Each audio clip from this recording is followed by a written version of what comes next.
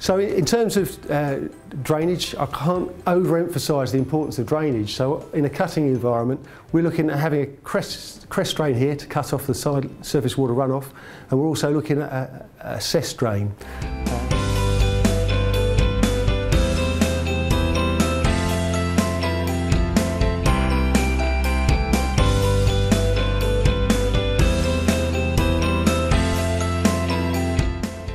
And on this lower photograph here, I think you can see all the badger activity that's happening on the cutting slopes there.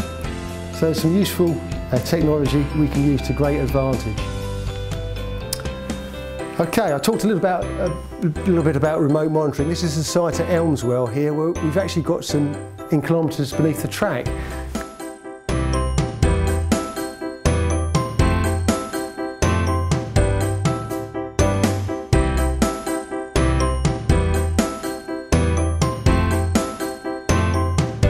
At some point in the past, there's all these tow berms that have been placed here to stabilise the embankment, which certainly it's done. But in between these berms here, you can see how the cable troughing has kinked.